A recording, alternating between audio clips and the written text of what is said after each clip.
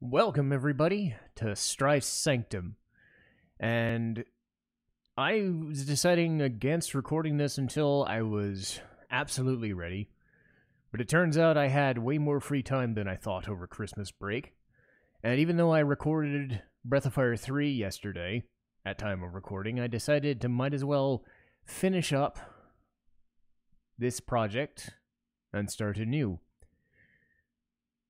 And the thing I will say, first and foremost, is that this is going to be something that I put a little bit more effort into than I did before in terms of research, in terms of watching with a keen eye. Because this is something that I normally don't do. I've been away from, like, American cartoons and things of the like for the longest time. I've been an anime fan for about 20 years, and for the last 10 or so, I haven't really dove back into like American cartoons, and I've kind of stuck with anime as kind of that cartoon itch. And yet, when those two worlds of American cartoons and anime align in such a fascinating long-term vision like this, it's one of those striking things that it affected me so much that not only did I watch it once, not only did I watch it twice, but I'm watching it back for a third time. I've even showed my family this show as well, and that show is RWBY. And for those who don't know, this is an American cartoon from I believe a Texas-based company known as Rooster Teeth. Now, they're responsible for stuff like Red vs. Blue, Genlock, Neon Kobeni, RWBY Chibi, and such, but this is the thing I know them best for. And again, this is not anime in the technical sense, but to me this is about as close to an anime as you can get for an American cartoon because it's dripping in that sort of ephemera and in that style. Much like The Matrix took inspiration from anime and, you know, Japanese cartoons and stuff when they're doing their fight scenes, it's hard not to look at RWBY and think, well, this is as close as anime as you're going to get because the influences are all over the place. And to top that all off, when you think of the cast list, and I'm going to go into extensive detail, like I normally do, about the cast, sure, you have your own American actors, but the majority of the characters in this show are anime voice actors, anime dub actors. Rooster Teeth was lucky enough to be affiliated with Funimation. I guess they're in the same region, like Dallas, Fort Worth, Texas, Houston, that sort of area. And, you know, obviously you're going to get people from LA as well when this thing took off. And take off it did. It is a franchise that has spawned video games, one of which is going to have a console release very soon, known as Grim Eclipse. It started as a Steam game for a while. Maybe it was a mobile game as well. But I'm here to talk about the anime proper, and maybe dive into RWBY Chibi as well as a spinoff. But I couldn't tackle this all at once. There is no way in hell I could have done that at all. So the way I decided to do it, given that this is a long-term project, and given the fact that they have had 8 seasons going on to 9 now, the only way I was going to do this in a reasonable time frame rather than have like a 2 or 3 hour podcast going through it all, and who knows, this might be a 2 or 3 hour podcast in and of itself, given how much I have to dive into. There will be spoilers, but I will keep it solely to the volumes in question, because RWBY is neatly divided into 3 specific arcs. The first 3 volumes are the Fall of Beacon, the initial setup of the story and its characters. The second unveils, in the 4th and 5th seasons, unveils the big villains of the piece and a different storyline and a different setup. And then 6 through 8, yet another different city. So they all kind of feed into each other in a different way. So it's going to be volumes 1 through 3, volumes 4 and 5, and then volumes 6 through 8. So those are going to be separate episodes. And the way I'm going to approach this, I think, is talk about some plot and then go into what I would consider a very extensive character list. I tend to do characters first, but it's kind of hard to do that without understanding the world that RWBY inhabits. And the way they wrote this, they had Monty Oum, Kerry Shawcross, and Miles Luna all created. And I believe Monty Oum is the one who created the majority of it and came up with the idea, and he ran with it. And the amount of stuff that, going back and watching this and knowing how much he foreshadowed and how much they ended up foreshadowing, stuff that wasn't even there until Volume 6, Volume 7, Volume 8. The fact that they thought this far ahead for a show that they didn't even know would be a success is frightening. So it's one of those stories where you could say, okay, did they listen to story and listen to fans when they created the story? I'm sure they had ideas. But the amount of stuff that they foreshadow leads me to believe that they had this all planned out in advance, and then they decided to change some things on the fly as each season was going on, as they were developing the story and developing the characters and visuals more to understand what the fans wanted. Now, there is a prevailing theory that RWBY isn't the same as it was. It started off as a comedy show, and that's great. But for me, I actually like what they ended up doing with Volumes 3 and then onward. There's only so much that you can do with the original 2 seasons without turning into like a Family Guy or a Simpsons kind of thing. I like the fact that they started out as a comedy. It made me engrossed in the characters, as we'll see. But knowing where they're going and knowing the stakes that are involved and knowing just how much stuff they do, it's a better choice to go the more serious route.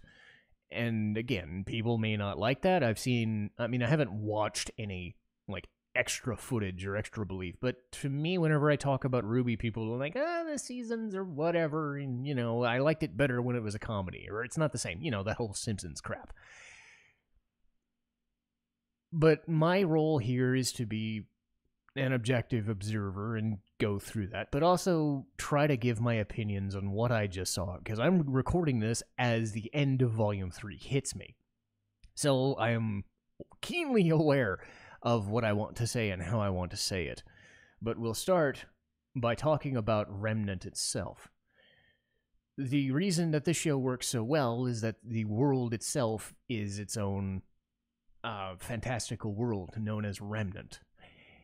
And in between some episodes, they even talk about the world as it is and how it's created and what people are involved.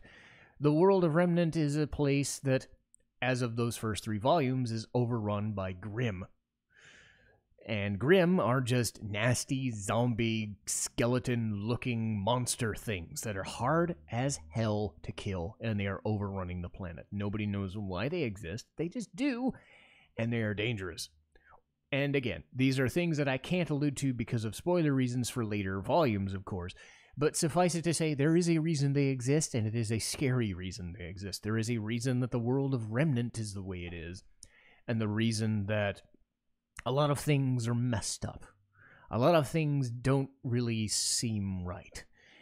It doesn't help that the moon itself is basically a half of a moon, with the rest of it in pieces.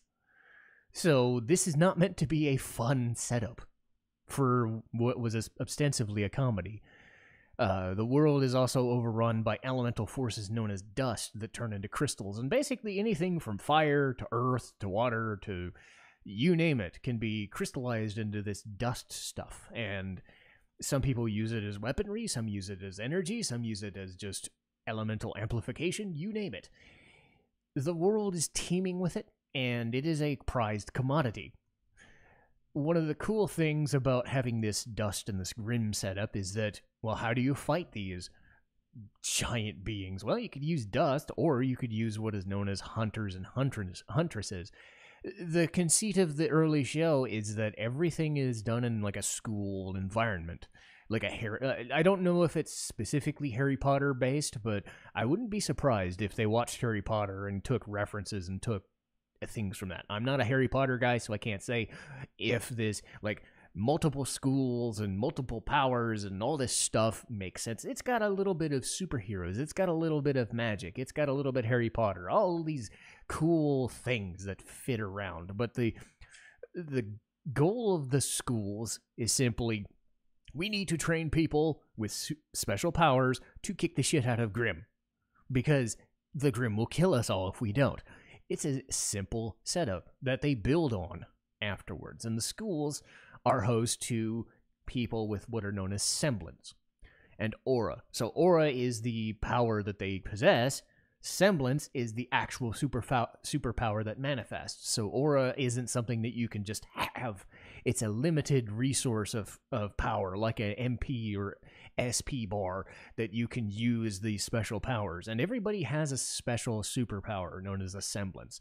So when we get to the character side, not only do they have specific weapons that they use to fight, but they have their own semblances that they can use. So I will detail them all and kind of go over, like, each character's importance to the plot, how they use their semblance, how you see it used. But you have to use these things. You have to just create these things.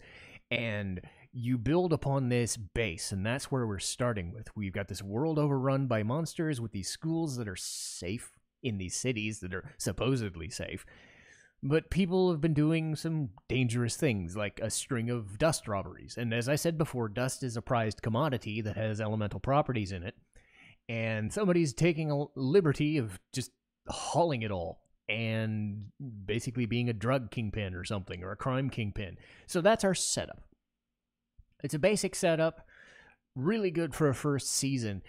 Nothing too complex, because obviously they don't want to like overload you with the world building. And honestly, they don't even overload you with the world building stuff until like season 6 and 7. Like, the scope of it doesn't even hit you until that far away. So when you're starting with season 1, they started off slow enough. It's like a D&D campaign where you're fighting goblins the first time, you're saving a town for the first time, and then eventually, like, the giant big bads are mucking things up, and later it's that sort of setup. So seasons 1 through 3 act as we're going to give you some villains to start off with, and then we're going to pull the rug out from under you. So Volume 1 is really where the main characters show up and start. I'm going to get a drink of water here for just one second.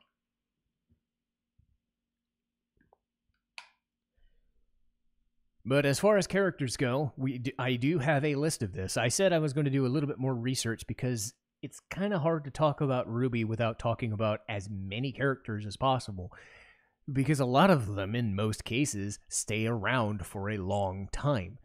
And knowing the main characters is great, but you also have to know what they're fighting, or who their friends are, or what their semblances are, and get the gist of things. And that allows you to like see their growth as they go. And when you start with RWBY, you obviously start with Ruby Rose. She was voiced by Lindsay Jones. Her weapon is an awesome like crescent scythe looking thing, but it can also double as like a sniper rifle. And utilizing that with her semblance, which is known as super speed, Ruby's able to just glide around like anywhere she wants to, and fly anywhere she wants to. She leaves like rose petals in her path and shit, and she's able to shoot things from afar but then come up close and just swipe at shit. And she's able to just be a super fast, really keen fighter, which kind of belies her character in a way. She's very reckless. She's very brave, but somewhat oblivious and somewhat stupid on times. But she has a good perceptive nature about her. I was worried in the second and third season, when the villain started becoming a thing, that RWBY was kind of adult, because she's the comedic foil. She's a bit of a nerd. You know, she takes things for granted and has a lot of fun with it. But when it comes down to it, when things get shit and get serious, she's able to see, like, things aren't right. I have to investigate. She's able to just, like, see things and, like, I'm going to rush in regardless of the situation, if I'm by myself or I'm with my friends. And it's just like, she is the emotional core, and she is the main character of this show. She leads Team RWBY, and without her, the show wouldn't work, because you have that earnest, nice streak, which is balanced out by Schnee, Cara Eberle, And Weiss is part of the Schnee Dust Company, and her semblance is actually genetic, and it's the cool utilization of like elemental glyphs and stuff. So she's able to like glide around the battlefield or block maneuvers as they're coming, and you just it's a kind of defensive and support mechanism, but she's able to just use her weapon, which is an elemental sword. So she's got it locked in with like think of like Squall's gunblade from Final Fantasy 8 or something, except that she's able to just utilize, hey, I want to use fire, hey, I want to use ice, hey, I want to do this, to do different attacks. But then she's messing around with glyphs, and she can raise it up into the sky and like, hey, you need a platform to run on a building, here you go, I'll give you steps, you know, that sort of crazy stuff.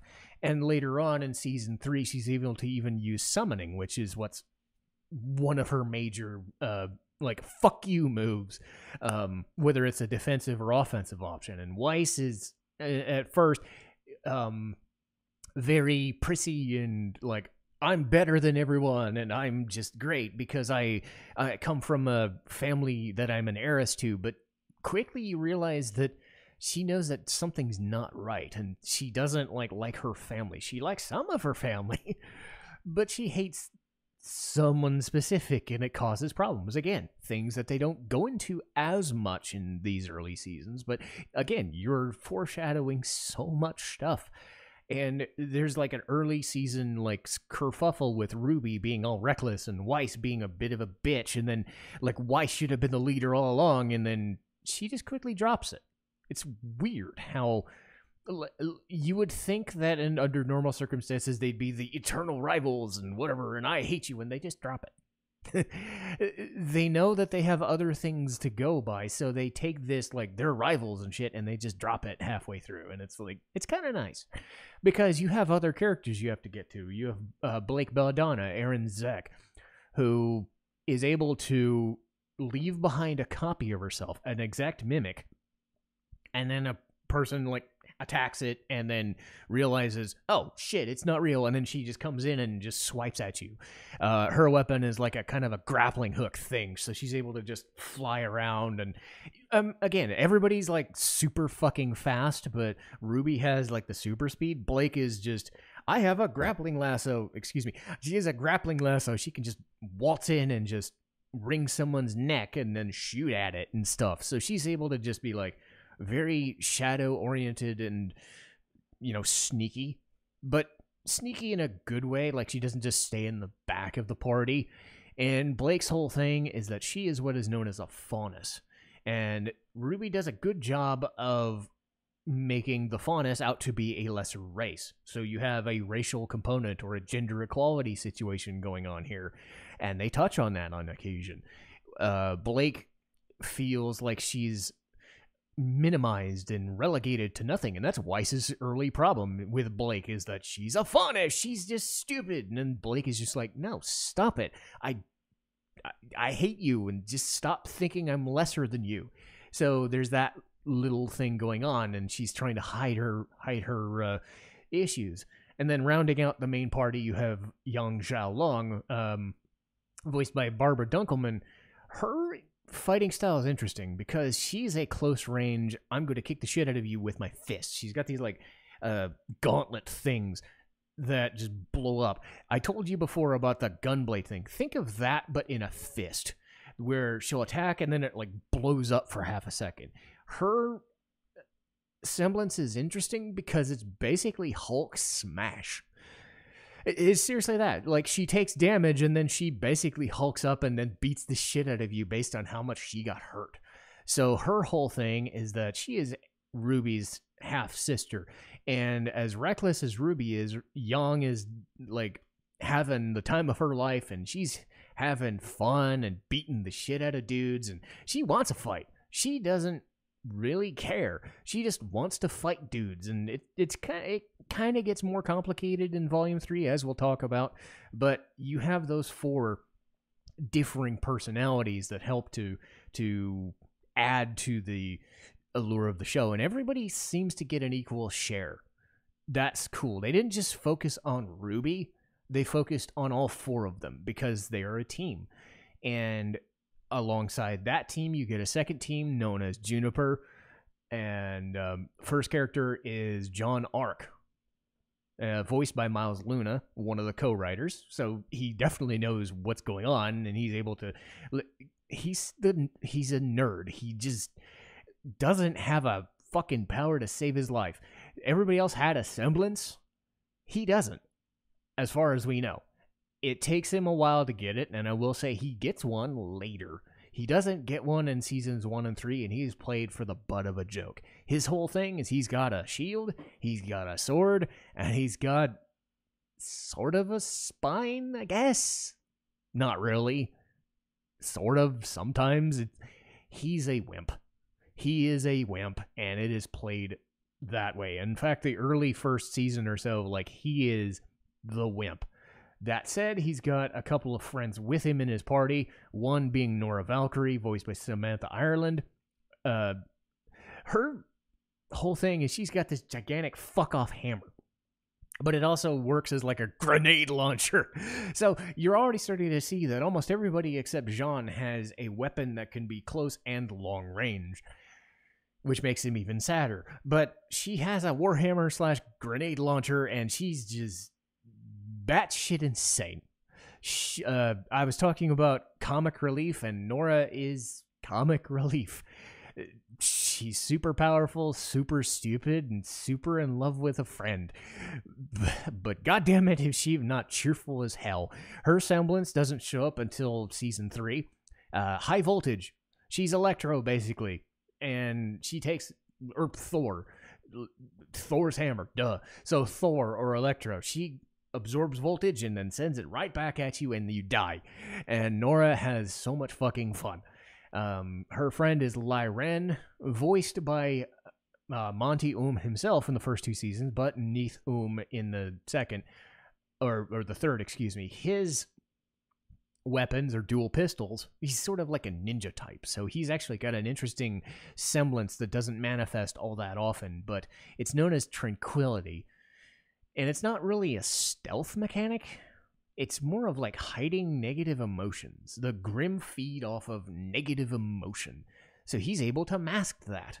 And again, it doesn't manifest until later, but he is kind of the least referenced character in the, the main 8 characters. But he does get his moments, and honestly, I think he gets more character in the chibi spinoff, the comedy spinoff. He gets more character development than all of RWBY 1 through 3. He gets some in 4 through 8, but we'll save that for later. But we have to end with Pyrrha Nikos. And of those characters in the other 4 of Team Juniper, she is the most important, by far. She's voiced by Jen Brown. She is Captain America and Magneto mixed together, and that is as scary as it sounds. Her weapons are a Captain America shield and a spear, and she can do Captain America shit with it.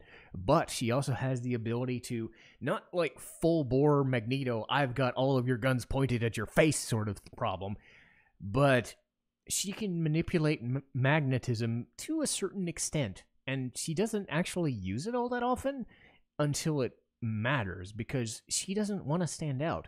It's weird because she is like Weiss. She is like the best of the best, and everybody knows it. And yet she doesn't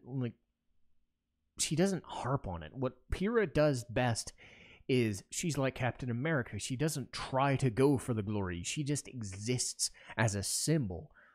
But she also is unsure of herself and where her place lies, because everybody thinks she's unapproachable and unyielding, and like what Weiss would sound like.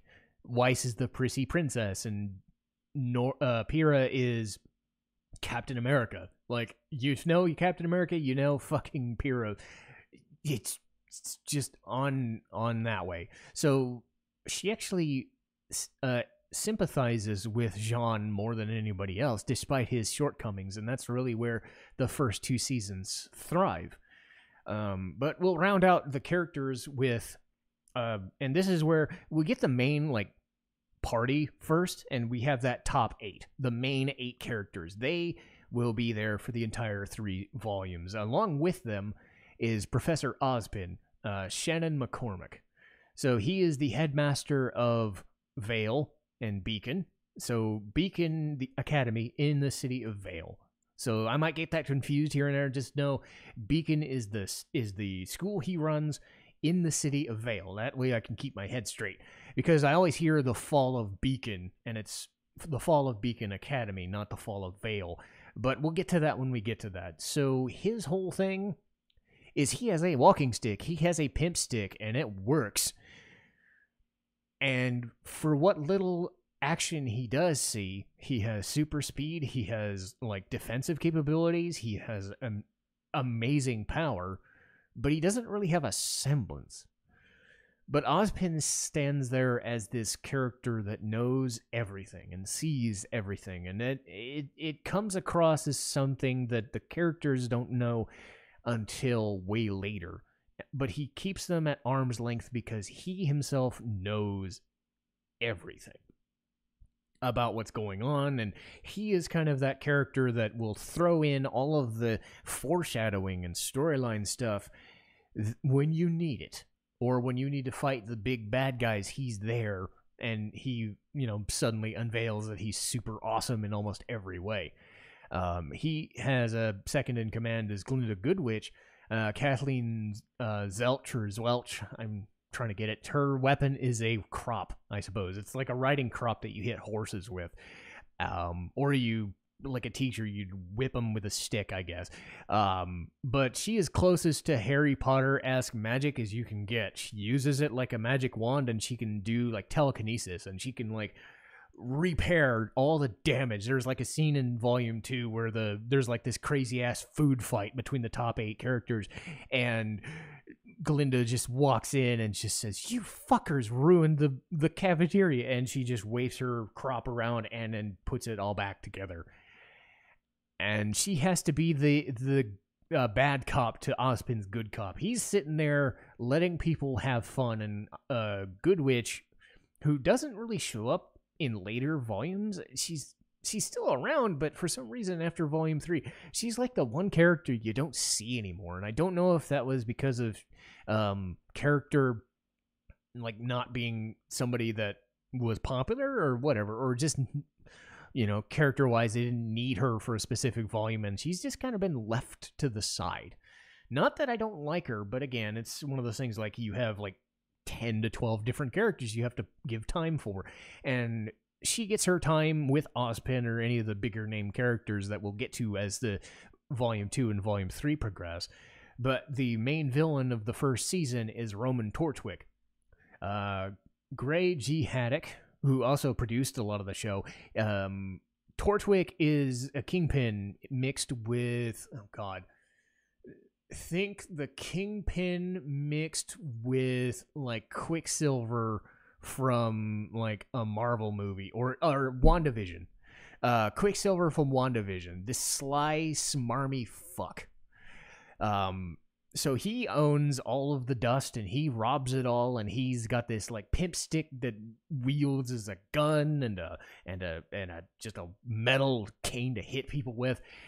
He doesn't have a semblance though, as far as I know. And that's his one flaw, is that he, despite all the havoc that he causes, is more of the Kingpin type. He is the one leading all this, at least supposedly, dust robberies from the shadows, because he knows he himself is decent fighting-wise, but he's not going to beat up any of the top 8. He's not going to take on Ozpin in a fair fight. That's just not what's going to happen. At most, he's going to fend himself and then run the fuck away. Or he's going to have a second in command or a bunch of goons or something. And for the first 3 volumes, he's there as an ever-present annoyance. He is a pest. And Haddock plays him very well. Again, a lot more of the slickster, huckster type of character than, say, the Kingpin, big and brooding and, bruising type. So you have your main characters, and you have your plots, and you have your setup. The first season is a lot of, like, here is how the school works. Here is how Torchwick is able to get all these dust robberies going. Here is these characters that we're building up, and you're hearing Ozpin and Goodwitch setting up how the school works. And a lot of the first season is Ruby and Weiss don't see eye to eye.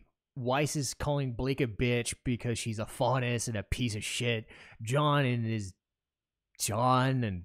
sucks. He gets bullied everywhere.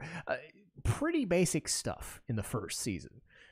But there are some good things about it because you have these allusions to race relations. You have these allusions to, I'm better than you, so I should have done this. The jealousy involved. You have the bigger threat of the grim, but they don't overwhelm you with all the heavy shit first. The first season is a very comedic show, and it's a lot of like testing the waters. And along with that testing, you have this really weird like CG animation. And I like the CG animation, but watching those first couple of seasons until maybe season 3, it's like a demo tape. It is very primitive. You'll see sequences of people like floating across the ground when they couldn't animate them walking. In the first season in particular, any person who was not a main character or even like a secondary character was just a black shape. So they didn't have a hell of a budget to work with, and they decided, we'll cut corners. And that's fine, I suppose. But Vale and Beacon Academy is set up as this gigantic bastion of this city that they build the hunters and huntresses for this region. It's surrounded by a lot of forests and towns, and like you'll spend a lot of time in classrooms and like high school shenanigans. It's a high school comedy with the trappings of a superhero novel or a superhero movie tacked on, and that's really fun and really engaging. And despite my issues with the CG and you know the weird things about it, the semblances that they get, the effects, even in those early days, were really spectacular. When they get to the fight scenes, oh god, do they make those fight scenes work. It's a lot of like crazy, like super fast frenetic action and people running all over the place and hitting each other and doing the wrestling no-sell thing where you take a shit ton of damage and you pop right back up and then fight some more.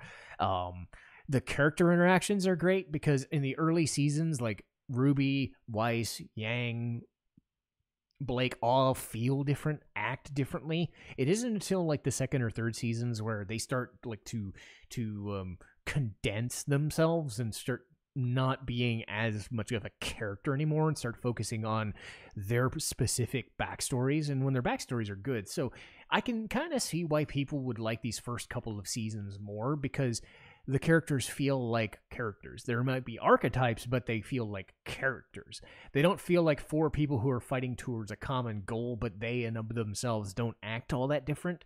That is the one knock I would have against the more serious approach, is the characters themselves don't, you know, once the serious stuff hits the fan, they don't really change who they are much. They're more focused on, I know this person, so this is my storyline now, that sort of thing. But they are changing, and they are ever changing, and they talk about changing a lot, and those character dynamics and sort of world building is so good, but it's all put together with this first intro theme. I will talk about the music in this series is amazing.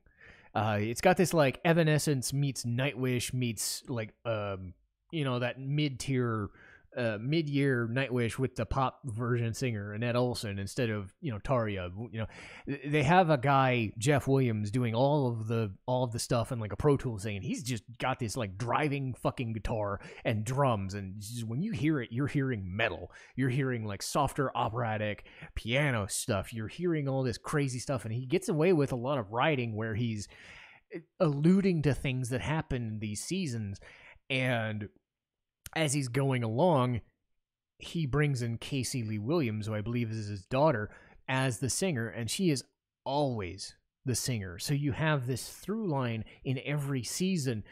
These same people, a lot of the voice actors, a lot of the characters have stuck around for a long time. And the musicians have stuck around for a long time, so the same people have done it forever, and it builds up, and you get this like air of nostalgia in it. And that first theme is just a super like driving theme telling you, I'm in this school and I'm underappreciated because I'm Ruby Rose. I'm a bit of a dork, and then I will prove them wrong because I will kick the shit out of dudes and make my presence felt. So it sets the tone for that first season. The other thing I will mention about the first season is the short runtime. A lot of the episodes are like 5 minutes. It doesn't take until like the second or third season they really start to develop like 10 to 20 minute episodes.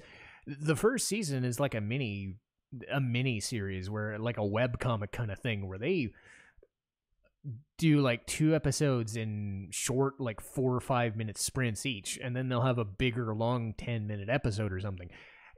Again, I think that was due to budget, but at the same time you get in and you get out because this was released on a weekly schedule all the time, so it got away with a lot of fun things.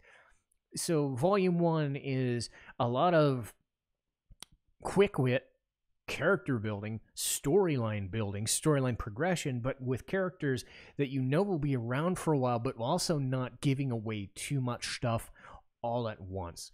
It's giving you a comedy to sink your teeth into, but giving you that sense that something darker is approaching, and it does, even in season 2. It still maintains the comedic effect in season 2, but the stuff kind of changes a little bit.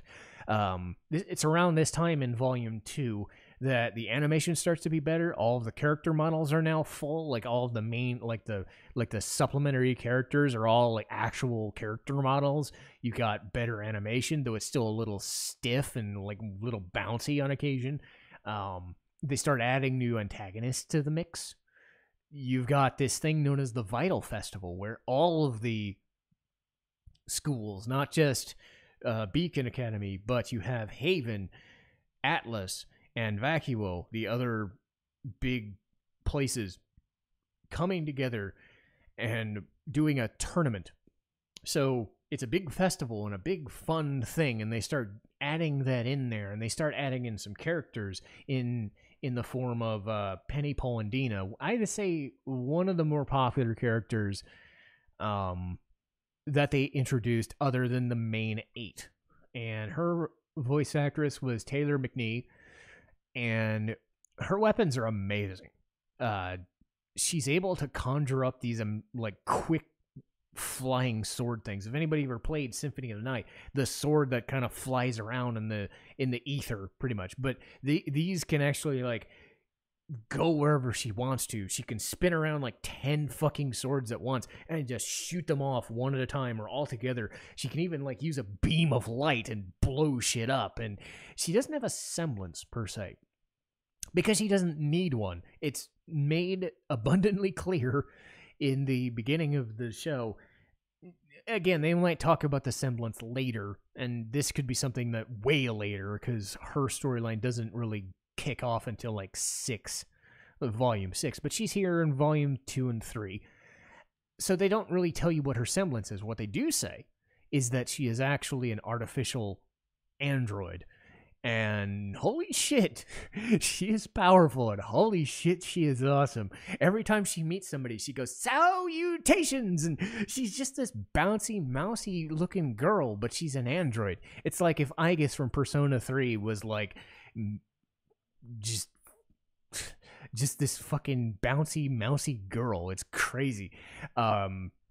You know, because sometimes you don't have that. Sometimes you have the androids that are like super serious and stiff. Penny is not that. She takes a liking to RWBY, and it's awesome because RWBY gets all the scenes with Penny, and she like Penny's running away from Atlas military, and she just dumps RWBY in the trash can and is like, there you go. I talked about the Atlas military. We have James Ironwood, Jason Rose. His weapon of choice that doesn't show up a bunch, but shows up when it has to, is a bunch of revolvers. He is a big, burly guy. His whole thing is he is resilient. They even call it metal. Not metal as in like the iron or whatever. Metal as in resiliency, bravery. it's more just like he has this thick skin and is able to just tell people, no, I am going to do what I want to do, whether you think it's a good idea or not. And there's this issue with Ironwood and Ozpin all along where they don't like see eye to eye because Ironwood has the military. And Ozpin's like, no, you're bringing a bunch of people and Grimm to our city. You got to stop it. So there's a bit of a back and forth between them. But Ironwood is very important, as is Penny. We've got Sun Wukong and Neptune Vasilius. So Sun Wukong, Michael Jones, he's like Zidane from Final Fantasy IX kind of looking guy. He's also a faunus, but he's got like a monkey tail kind of thing. He reminds me of the Monkey King from The Journey to the West, if you ever read or watched that stuff. He's got the quarterstaff, and he's got like a crazy, like, it's called Via Sun. It's like these protector spirits that come out and waste shit. So he's able to like use a lot of like acrobatic stuff with his tail, but uses quarterstaff to beat the shit out of dudes. And he's got a thing for Blake. Very early on, he's got a thing for Blake. He shows up at the tail end of season 1, but really doesn't like make a statement until like seasons 4 and 5. But he is kind of a nice, like, fun-loving guy most of the time, and he's joined by Neptune Vasilius, who's voiced by Carrie Shawcross. Neptune is not as prevalent as Sun is, but his whole thing is he is able to conjure and control water, but he hates water. So Neptune is like, I hate water, but I can use it, you know? So he's got this, like, crazy-ass weapon that can do multiple things at once. It's really cool and really fun. And though Sun gets more of the screen time, Neptune actually gets involved as he's got a thing for Weiss. There's this big, like, dance party that they're trying to set up in Season 2, and Neptune actually... I guess Weiss actually is the one fawning over Neptune, but Neptune kind of is unsure about it, which is weird because Weiss is like the most popular girl in school other than Pyrrha, so why the fuck would he say no? And they actually go into that a little bit. John actually talks to him about that. So this dance is like this tender moment where, you know, Jean and Pyrrha and Neptune and Weiss can get together and do things. Rounding out what I would say the hero side of things is the other teachers in the school. Bartholomew Ublek, voiced by Joey Heyman. His whole thing is he's got a staff, but it also serves as a flamethrower. And that is an awesome thing to say. A staff that is a flamethrower. It can also double as a thermos. Don't know how, because it's also a flamethrower, but it works for him. Apparently, he drinks a shit ton of coffee, and that makes him super fucking fast, and he talks super fucking fast, and it's just amazing. He's one of the teachers of the school. You've got another one known as Peter Port, who's voiced by Ryan Haywood and Anthony Sardinha. He doesn't really show off a semblance. He's not showing off a whole bunch, but he's like this old school, like, I'm a lumberjack kind of guy, and I'm a man's man, and I've got this gigantic mustache, and I can tell you all of my tales of glory and shit. So he uses like an axe and a gun, and they act as kind of support to Ozpin and Glinda. But now we get into the villain side. I told you about Roman Torchwick, but we have to get into bigger villains now. The biggest of the first 3 seasons is known as Cinder Fall. Jessica Nagiri, her weapons of choice is known as, I believe, Midnight, and it doubles as a crossbow / dual swords mechanic. And her semblance is heat metal from D&D, so she can heat up metal. But there's something quite not right about her at all. She is very devious, very insane, and just very committed and obsessed to something. And her story really is where everything hinges on, other than RWBY's, where she is the one causing all the mayhem behind the scenes. You've got Roman Torchwick doing all the stuff, but in reality, it's Cinder who's doing all the damage. But she's always alluding to someone who's even higher up than she is, which is scary because Cinder acts as the main villain from seasons 2 and 3, and way long after that, let me tell you. She's joined by Emerald Sustre, Kate Newell, or Newville. She is an interesting situation where she's got some pistols, like a lot of people do, for short range or long range, but she's got like these little like Asian kind of weapons that can deflect damage or do damage in close combat. But her main whole thing is hallucinations. She's a thief, and she uses hallucinations to fuck with people's heads. She's actually more vital in seasons 3, where she causes a lot of mayhem in the Vital Festival at Cinder's beck and call. She has this thing where she wants to be Cinder's friend, but Cinder doesn't really care all that much, and it's a bit of a kind of off-putting vibe that they all give each other because they're not nice people. And then to round out the threesome is Mercury Black. He was JJ Castillo in the first season, or second season, but in the third season onward, they got Yuri Lowenthal, of all people, to give him a voice, and holy fucking crap, does Yuri Lowenthal own this character. And I've talked at length about Yuri before, and will many, many, many times, because he's in everything, and he's always good at it. As Mercury, he is just this smarmy, just assassin. He's just a contemptible son of a bitch. Like, Emerald and Cinder can kind of get away with like being public faces and like whatever. He doesn't want to bother. He is just, I am the snob, I am the asshat, and whenever you see him, you know shit's gonna go south, because his semblance, while undefined, is tied into his attack strategy. He actually has a set of prosthetic limbs, and it's not alluded to until very late in RWBY's history, but he is able to do like these crazy ass kicks and taekwondo and capoeira, like martial arts, and those prosthetic limbs come in handy. They are defensive and they are also offensive weapons. He is not somebody to be trifled with, and is kind of the muscle whenever Cinder can be asked to actually try. But suffice it to say, Cinder is the most dangerous of the three. Emerald can hold her own, but she's mostly support and doing the hallucination shit. And then Mercury is there as the, oh, I'll kill this guy, let me do it. And so they're always kind of fucking around with Team RWBY. You're fucking around inside Vale and Beacon, and they're the villains of this piece. And they do a good job of finding ways inside and outside of Vale to just fuck with people, but also like not let on that they're the evil ones. Like, they're always in masks, or they're always away from like the fighting, or they'll join the fight when it gets too serious to not blow their trail. So they are the ones responsible for all the trouble, along with Torchwick.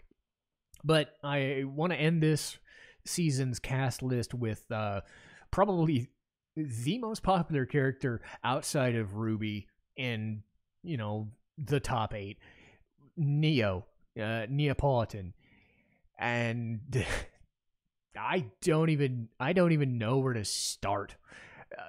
Neo is probably my favorite character other than like RWBY, but mostly because whenever she's on screen, you know something not right is happening, but in a good way. Neo is voiced by nobody, and that's part of her charm. Apparently, she was meant to have a voice actress, and even in a video game, she did. Like, Casey Lee Williams actually voiced her when they needed voice clips, I guess. But as far as the show goes, as far as RWBY Chibi goes, she has no voice. She doesn't talk. At most, all she's ever done was leave a text message. So she doesn't let on anything about herself. You don't get to know anything about her, and it's better that way. Even in RWBY Chibi, the only way she speaks is through like throwing up a fucking sign, like a wood plank sign, to tell people you're dumb, or you're fetching, or your plan is dumb. And she winks at the camera, and it's like every time she's on screen, she's smiling at the camera like a Deadpool kind of thing, where she knows that she's the coolest girl in the room and can't be touched, and that is her thing.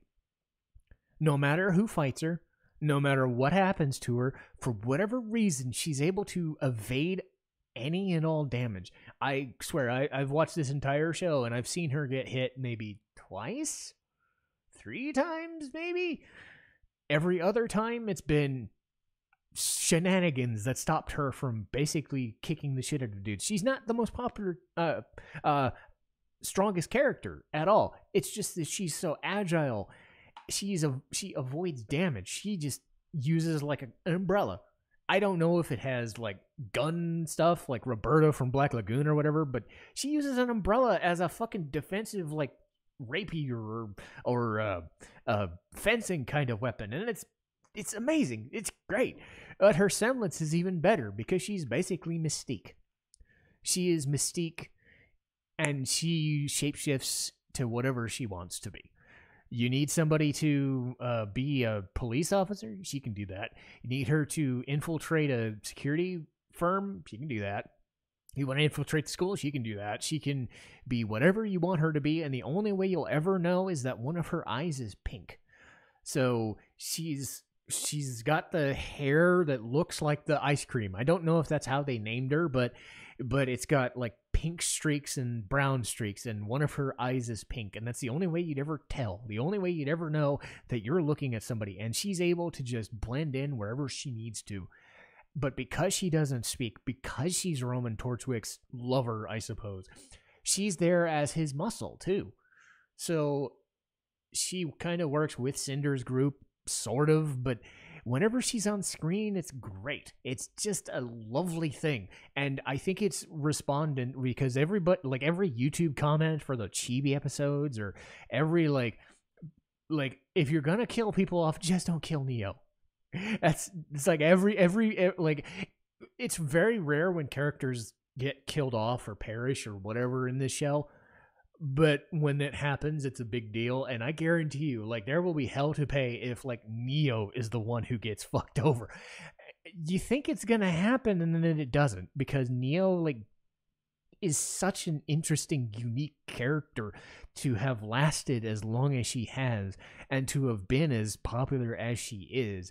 And I might be overstating it, but I don't think so. Like, when you see her on screen, you know you're in for a hell of a fight scene, or you're in for, like, a cool, like, villainous, like, what is she gonna do? What is she gonna do to fuck with people? And, oh my god, and I think it was season 7, she pulls off one of the best fucking gotcha moments I've ever fucking seen. And I think anybody who's seen season 7's ending will know exactly what it is. But I'm not going to say nothing until we get to that episode. But suffice it to say, Neo is amazing.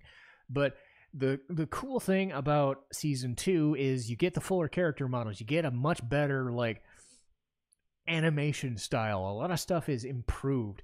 You get to learn more about Beacon as a city, as a school. So you still have this high school setup, and it's still lighthearted, but then you realize that with Cinder and Neo and all the others, something's happening, and something dangerous is happening. And you have Neo being introduced, you have Penny being introduced, and the second song is Time to Say Goodbye. Again, it's more frenetic. It's not as frenetic as the first song. I like the first song better, but Time to Say Goodbye is still pretty good because you have this, like, unseen evil that's happening, and the headmasters don't believe we're strong enough to fight for ourselves, but we have to take initiative. Season 2 is about Ruby and Juniper taking initiative against orders on some occasions and doing what they have to do to survive, to fight off the grim invasion, to fight off, you know, Roman and Neo, because they're like, Cinder and the others stay in the background. Their usefulness is seasons 3. So they wait and bide their time. But it's good to see that things are starting to build on themselves. The Vital Festival is starting to go, and when you get into season 3, that's when things start to change. And I will say with season 3, this is where the series starts to go into a darker, more heavier, serious edge. And a lot of that has to do with Monty Ohm's unfortunate passing. Apparently he had a procedure go wrong and passed away very early in life. And Shawcross and Luna had to take up the brunt of his story and redo it. And I don't know again, I haven't watched like footage or Q&As or interviews or what they have changed or what they haven't, but this is kind of that split where people like the funny, goofy, RWBY TV stuff, and it's still a comedy. This is where all of the stuff they were building for the first couple of seasons starts to make headway, and a lot of the darker implications of what Ozpin is hiding or what Ironwood knows or what Glinda knows doesn't hide itself anymore. We start getting a lot of backstory. A lot of the characters start showing backstories. Ruby starts talking about what her power is, what it means to be a hero. Blake starts to talk about a character she knew and was afraid of. Yang is trying to find her mother who saved her life. Weiss is fighting a family that she's sort of loves but also sort of resents. You start seeing everybody start to like build their story arcs that will manifest in seasons, in different paces. Every season's going to have its own thing, but they're going to build when they need to.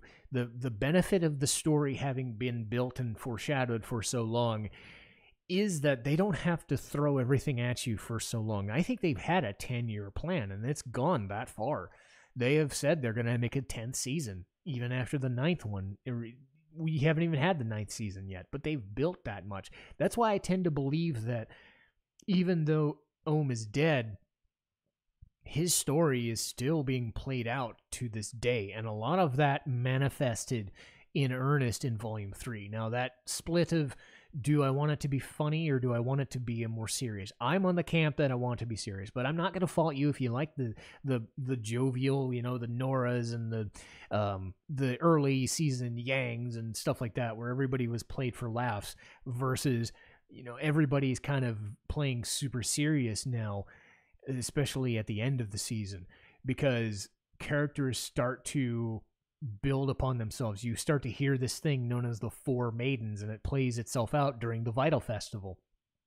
The Vital Festival, again, was this fighting tournament between all the four kingdoms, and all the four kingdoms are together, and they're fighting off each other in this tournament and get crowned, just for glory purposes. But you have Cinder's group fucking with everything. You have Roman technically in prison at this point for unleashing the Grimm at Cinder's request, but he escapes because Neo showed up. Of course he did.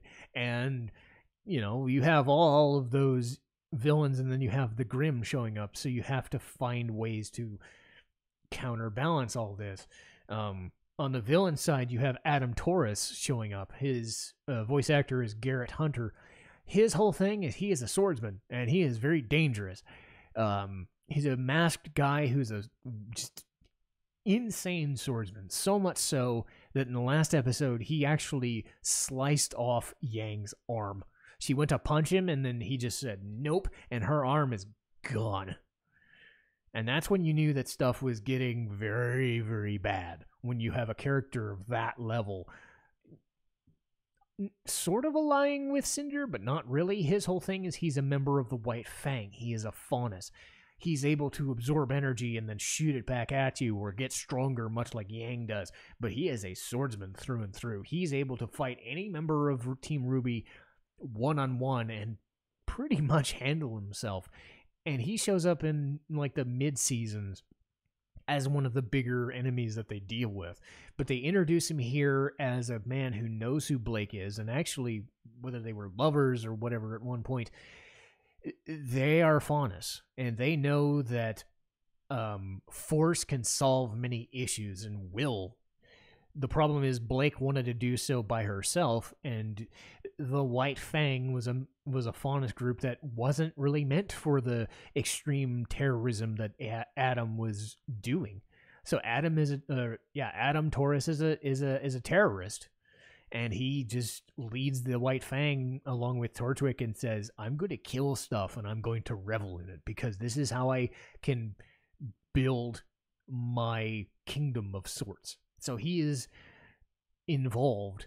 On the hero scale, we have really strong characters helping out the party as well. None more important than Crow Branwen. And Crow, alongside Nia, was probably the most integral, like, new character that was introduced in those first couple of seasons. Crow is with the party for good at this point. And he was voiced by Vic Mignogna until, again, whenever I bring up Vic Mignogna, I have to reference that I liked him as a voice actor. I liked him as Ed Elric in Fullmetal Alchemist. I liked him as Junpei as in Persona 3. And I liked him in this. And he is involved in every season until 8. Or I think it was even 7, when stories about Mignogna blew up on Twitter, and unfortunately he was blacklisted. That's all I'm going to say. I'm not going to say what was the story with that. All I will know is that Vic is the really good in this as well, playing this sort of like half drunk, half goofball, but very serious and seriously dangerous hero individual and mercenary huntsman. Later on in the Atlas volumes, he's replaced by Jason Liebrecht, who was in stuff like Darker Than Black and Shin-Chan and other stuff like that. I don't think Jason does as well as Vic did, but that's personal preference. I like him as an actor, but I don't know if that was a fit. But I can understand in the circumstances they had to do what they had to do under the duress. Mignogna was blacklisted. What are you going to do? So that's where I'm going to leave it as far as the voice acting thing. Crow himself has a lot of power in and of himself. He's able to transform into a crow at will and fly. But when he needs to fight, he has a gigantic fucking scythe and a gigantic fucking weapon. It's known as the Harbinger. It's the same idea as the multi-weapons that Neptune or RWBY would use. They change into different weapons that need be. And my God, is he very good at his job. And he is a counterbalance to Ironwood being super stiff and Ozpin being a bit too reckless. Crow actually trained RWBY to be a huntsman, and you can see that manifest. His semblance doesn't get mentioned until later, but suffice it to say, it's not something that manifests physically. It's something that happens emotionally. And in later seasons, it'll play out, and they will talk about it more, and I will definitely go into it more. The final character I want to talk about is Winter Schnee, voiced by Elizabeth Maxwell, who was Sai Nijima in Persona 5. Hooray! Persona 5! Still playing it. Go watch it. Anyway, so when I heard Winter Schnee, I was like, oh my God, this is great. She's voiced by the exact person you'd want it to be, because Sai is great. And, you know, Elizabeth's been in other stuff like Yakuza 7, and she's great in that. So to see her voice a character of this magnitude, Winter Schnee is better than Weiss, if you can believe that. Her whole thing is she is basically Weiss on steroids.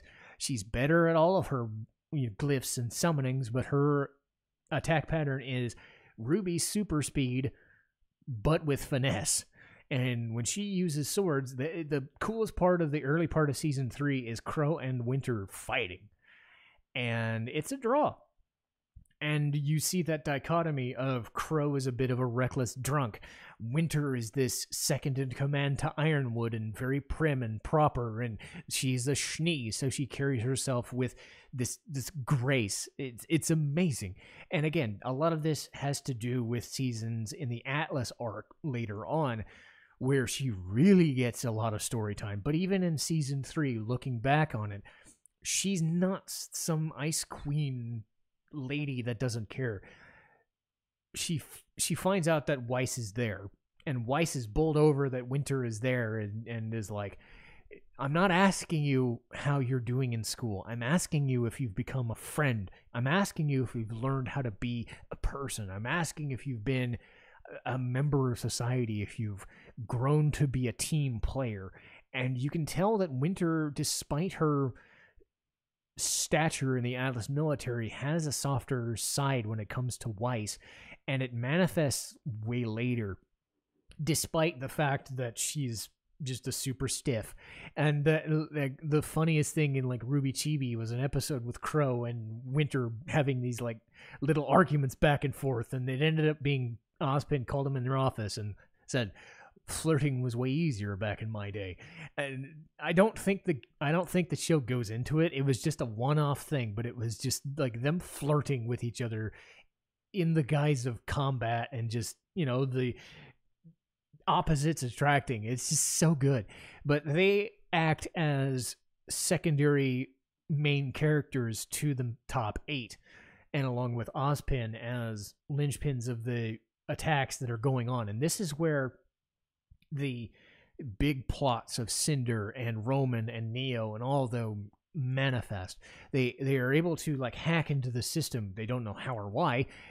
Again, we'll get to it when we get to it, but suffice it to say, they're able to hack into Beacon and do all this crazy shit and call the Grim and call the White Fang, and just becomes a big fucking mess for the finale of the, like 3 or 4 episodes of just nothing but a bunch of fights and a great fight scenes, and everybody's using their semblances, and everybody's fighting a bunch of Grim and a bunch of like mechs and shit. But when we get to the end, there is this hidden concept. Crow, Glinda, Ironwood, and Ozpin call Pyrrha into a chamber under the building, under the school, and they talk about what is known as the Four Maidens. The Four Maidens are elemental maidens that can harbor this insane power. Think of the semblances that the superpowers give the characters, and, the tiers of that. You have Crow and Winter, kind of Ozpin technically. Ozpin, James, Ironwood, Crow, and Winter at the top. I'd say Neo fits right in there just because she can't be hurt by anything. But Cinder as well, as far as like that. And then below that, you'd have like RWBY and her team as like power level bullshit. This whole show is power fantasy, power leveling bullshit, right? But they do it in such a like, I fight you and I win, or I fight you and you lose, and like it's good storytelling still. But even beyond that, they have what is known as a maiden. And a maiden, sorry for the click there, a maiden, unbeknownst to anything else, is stronger than any single person. And imagine what would happen if somebody gained that power. And it turns out that is Cinder's aim all along, is to become what is known as the Fall Maiden. And she becomes the Fall Maiden, and now her pyromania, while it manifests, is now like, I can shoot fireballs, I can shoot flame balls of fuck everywhere. And it was meant for Pyrrha. And I bring up Pyrrha again because she doesn't do a lot in the first and second season other than deal with Jean. But Ozpin meant for Pyrrha to be the one to inherit the power, and it looked like that was going to happen until Cinder broke that free and gained the entire power. And now Cinder's this just crazy ass fucking powerful person that can be beat on occasion, but it takes multiple people, or it takes an act of God to stop her.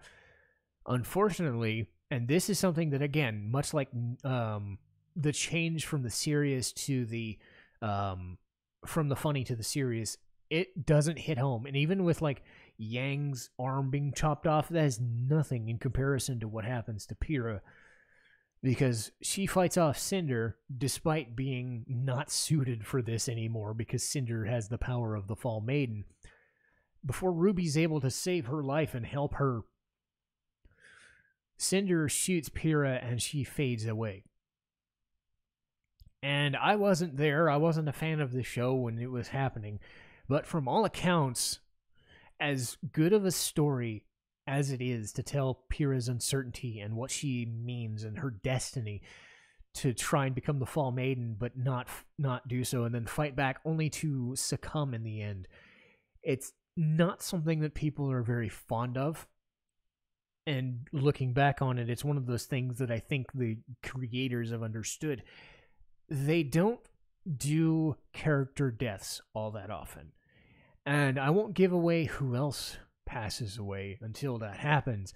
But suffice it to say, they built Pyrrha up to be the core of Team Juniper, the one that Jean looked up to, and Nora and Ren were comrades, and Pyrrha, the strongest of them all, is dead and gone.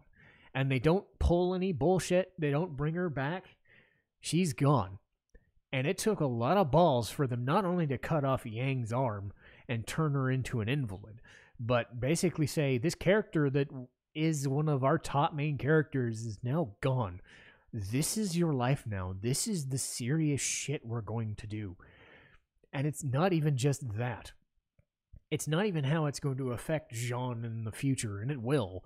It's not how it even affects Ren and Nora. It affected RWBY. The fall of Beacon ended with RWBY tapping into something she didn't even understand. And that's the only reason that Cinder was fought off. Was RWBY had an unknown power that even Cinder couldn't stop, but at the cost of a friend's life. And I don't think fans are too pleased about Pyrrha dying. I'm not. And the fact that Pyrrha is only ever alive in RWBY Chibi, the spin-off that's non-canon, it's kind of sad.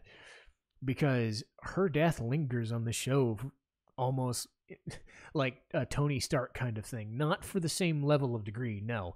But for what she stands as kind of a Captain America symbol to the main character. She was the strongest of them. She was the one who could fight amongst the evils, and now she was taken out. So what do you deal with? How do you fight this woman who killed the strongest huntress, or huntress in training? Well, that's a story for another day. But even more than that, at the end of the credits, at the end of Volume 3, there was this hidden thing that kept saying, they kept referring to her, they kept referring to someone narrating a lot of the World of Remnant pieces. She narrates the end of the show at Volume 3, and Cinder is even talking to her a lot and says, like, yes, and all this stuff. So she's even a subordinate to somebody. This woman who's powerful enough to kill Pyrrha Nikos is subservient to this person, this thing. And the last thing you see in Volume 3 is somebody who lingers in the entire show up to this point and remains the worst thing power-wise in this entire show. Even though they don't even tell you why or how, the narration starts to stop. And this narration is like all-encompassing evil. The woman that you'd been hearing for 3 seasons narrating things is finally shown herself in this demonic witch-like form, Salem.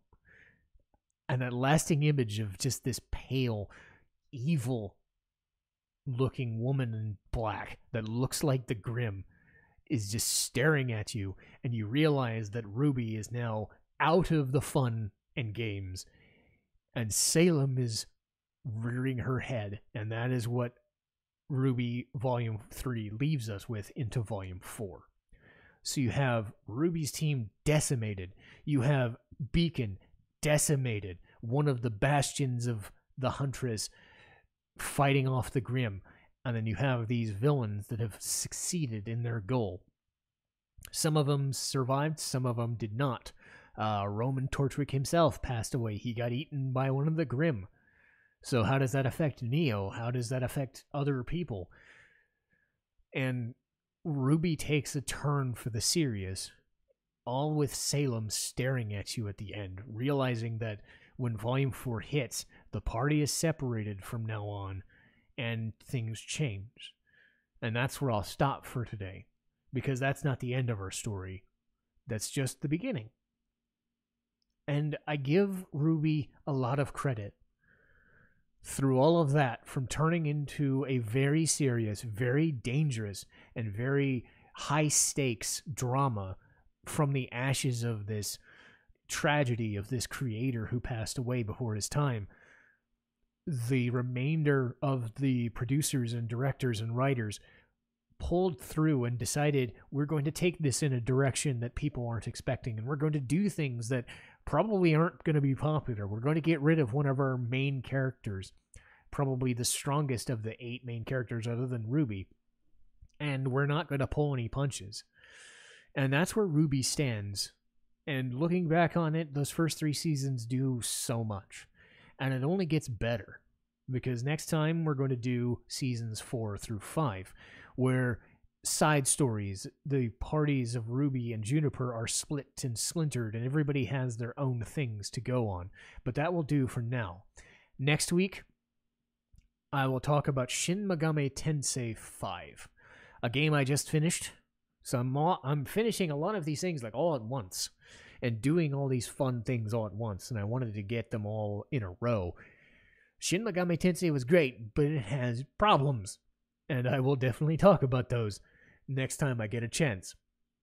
RWBY seasons 4 through 5 will be talked about at length as well, and I will start watching those tomorrow for sure and get my way into those.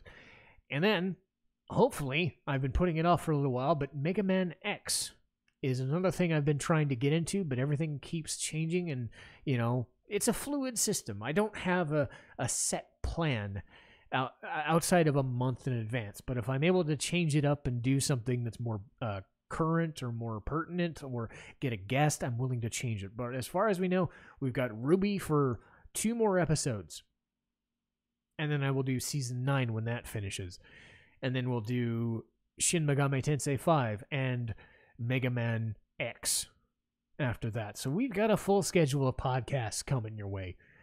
But that'll do it for me today. I've done 2 podcast recordings in one fell swoop, and I really enjoyed it. But, as always, I enjoy doing these. I enjoy talking a lot about these shows and games, and it really allows me to dig deep into what they're trying to tell me and what they're trying to show me, and I'm hoping that comes across in how I'm able to talk about them. Again, they might not be everybody's cup of tea, and they might be a little too long or a little too short for them. It's fine. But I think this is important for me because I'm able to review things as I do them, as I feel them. And I would love to hear feedback about specifically this one, because I'm trying to watch a show that is almost 10 seasons long. It is 8 seasons long, 8 years at this point, going on 9 years. And I'd really like it. And did I approach it the right way? Could I have talked about more stuff? I don't know. Am I the best person to talk about RWBY? There are too many people to, please, I'm sure. But that being said, it is a show that I really respect and admire for what they've done, and not as a fan that grew up on it from season 1. I started watching around season 6. But I've gone back and I've seen it 2 times through, and I've really respected what they've done. So I hope people have respected this rundown of this show and maybe become a fan themselves. Or if they're already a fan, tell me why they're a fan. And, did some of my, introspection, like all my fondness for Neo and, Winter, did that come across? Or did something else, spark them? I love to hear from people what they thought of this as I keep going through it, because we've still got a lot of RWBY to talk about. But as far as volumes 1 through 3, that'll do it for me today. But thank you guys so much for listening. Citizen Strife, signing off.